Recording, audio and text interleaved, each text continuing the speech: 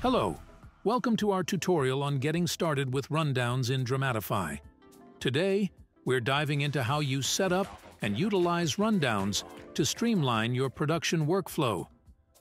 Rundowns are a versatile tool used across a wide range of productions, from entertainment and sports to talk shows, galas, children's programming, performances, and live events. Dramatify's rundown tool has 4 distinct views to cater to various needs and user groups. Each view integrates seamlessly with the others, ensuring a cohesive workflow regardless of your role in the production. The script view is a distraction-free writing space for scriptwriters, reporters, hosts, and anchors. It's an ideal starting point for writer-driven content creation. The grid view is tailored for production managers and coordinators, enabling quick program outlining and organization. It's superb for format shows and sports. The technical rundown aggregates all information and is the main working view during technical planning, rehearsals, recording, live broadcasts, and streaming. The camera cards view is specifically designed for camera operators, allowing them to filter by camera numbers and focus solely on the shots relevant to them. For productions spanning multiple episodes, the rundown also features an episode header packed with vital technical information for your team. Explore our series and episode video tutorial for more details. Let's set up your first rundown. First, we click Script in the sidebar menu, and here we can add our first rundown. If you are working on a multi-episode production, the label will instead read Scripts and Episodes. You first need to add an episode by clicking Add Episode. Add a title in the episode form and click Save. You can add more information later. Now you are on the page to add your first rundown. Click Add in the section for Multicam Script and Rundown, and you will be sent straight to set up your first rundown. Formatting your rundown is easy. Just choose and click. I will show you an iPad side-by-side view so you can immediately see what each setting does.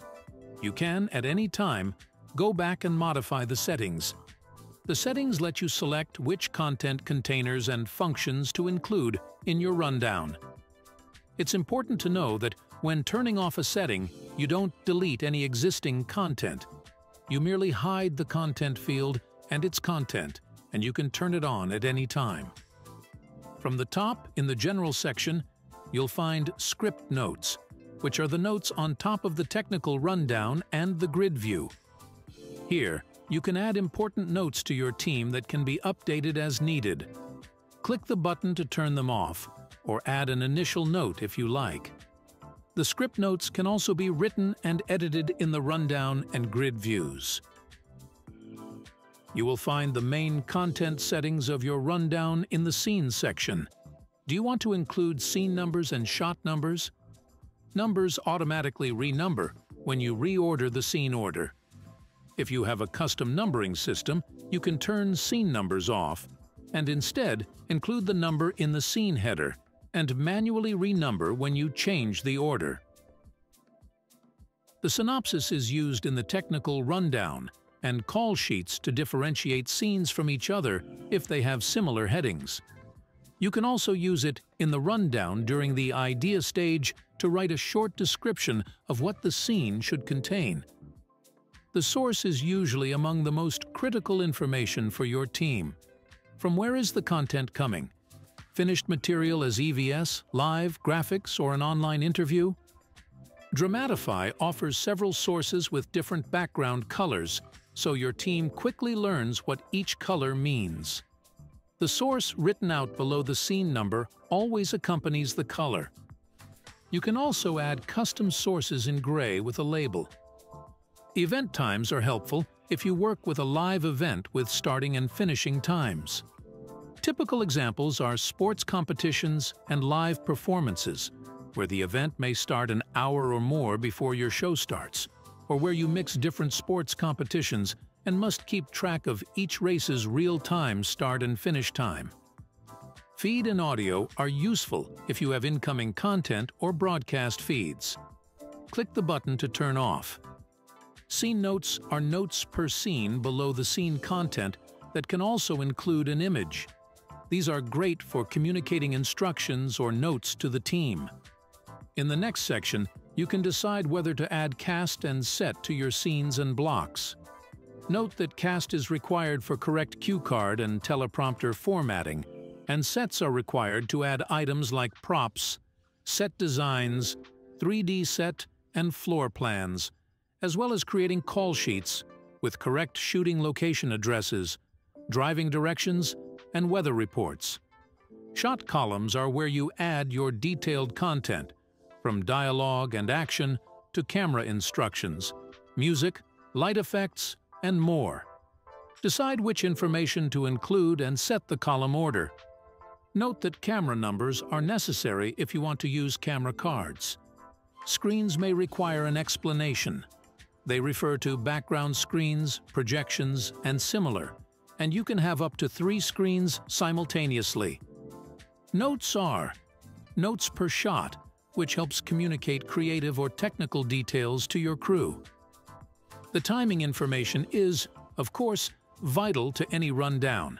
The duration is displayed in all 4 views and refers to how long each scene should be.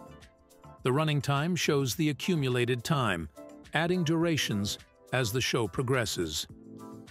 The real time is the actual time each scene or segment should start, or when a hard break, a news break, for example, must happen. The reverse time is the duration counting backwards, so you always see how much time you have left.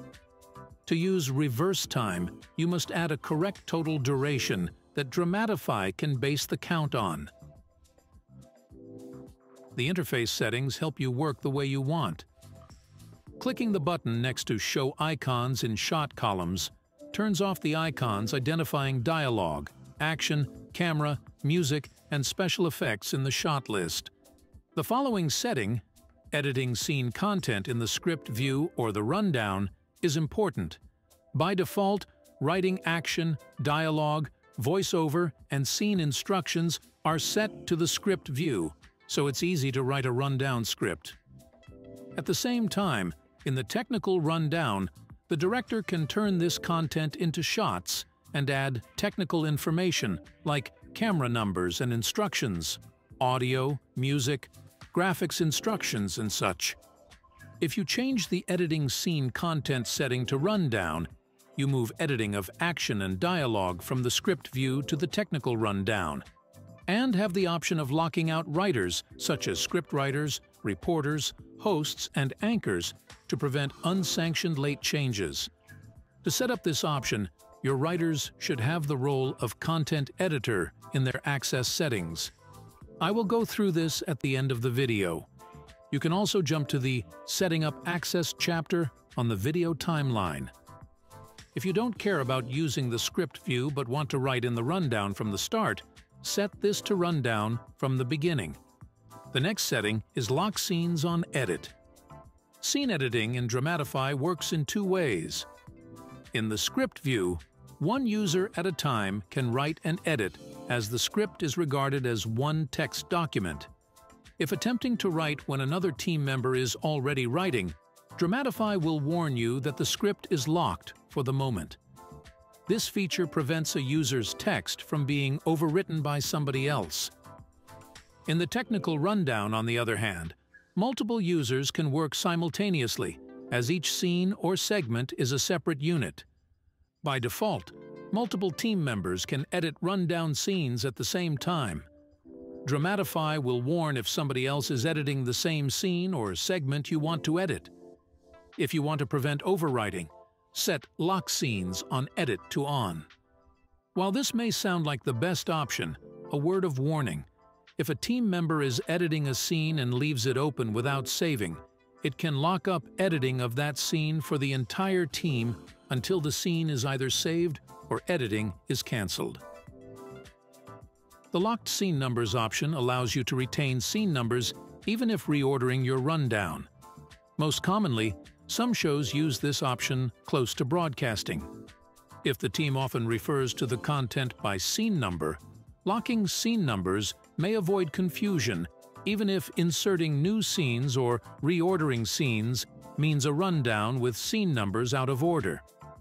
The last setting is for teleprompter exports and synchronization. Note that teleprompter file download is only available for some plans, and that automatic synchronization with teleprompters to studios is an enterprise feature. Talk to our sales department if you are interested in that. If you turn on the teleprompter export, you can download a file formatted for MOS, Media Object Server, AutoScript, and AutoCue teleprompters. Regardless of your subscription plan and the teleprompter setting, you always have the option to download a plain text file for other uses. Remember to click Save, and you can start creating your first rundown. To round off this tutorial, let's discuss access levels for different team members. You can allow team members to only read the rundowns, write in a limited manner, or have full access. To follow along, click Crew in the sidebar. Then, click the Add Crew button and select Add New Crew Member. At the bottom of the first section, click on Select Access Level. As you see in the drop-down, we have three main types of access for your team: full access for production admins and key team members, tailored access for those needing to work on specific parts of the production, and read-only access for users who only need to access and read the content of certain sections. Let's select Tailored Access, and let's scroll down to Scripts and Episode Access. Now, to let this team member only read your rundowns, regardless of whether they have tailored access or read-only access, check the box next to Scripts and Episode. Below, you see the alternatives for team members who will work with the rundowns. Here, you can select either full access to add, edit, and delete episodes, scripts, and scenes, or Content Editor. The Content Editor role is made for scriptwriters, reporters, hosts, and anchors who should be able to write content such as voiceovers, dialogue, and scene action, but not touch the technical details. It limits the user to writing and editing in the script view as long as that is helpful for the production. Close to broadcast, you can move content editing to the technical rundown, thus barring content editors from making any unsanctioned changes. When you set your team members' access level, remember to save at the end of the page.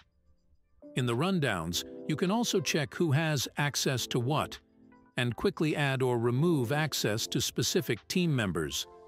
Click on the Page menu, and this works both in the script view and in the rundown view, and select Access.